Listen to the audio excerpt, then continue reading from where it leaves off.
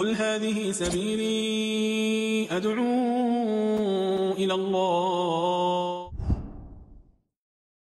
Ali from Indonesia.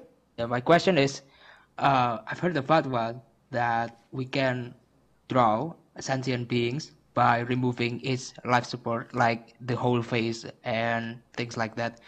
But what if we were to draw bugs, or so, for example, it's ladybugs or butterflies, which doesn't even really, we can't even really recognize the face. So is it permissible to draw their motifs like the wings or stuff like the bugs have? Okay. Yeah. Usually from upper. Yeah. Okay, I will answer you, inshallah. The essence of the permissibility of drawing living creatures, we know that one of the major sins is to draw living creatures and quote unquote, underline, bold, italic, living. So if you deprive that creature from life, then that would become permissible. So if I have a mannequin without a head, is it a live thing? No, without a head, it's not a living creature. So that's okay.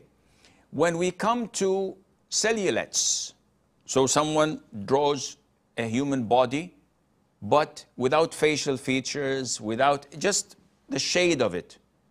Again, there is no life in it because it's unrecognizable to have life in it. And likewise, when you draw butterflies, without the head and the horns and the existence of it, just the wings, there's no problem in drawing it in 2D.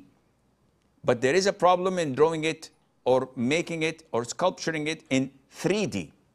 What's the difference, Sheikh? In 3D, it becomes like a sculpture, like a statue.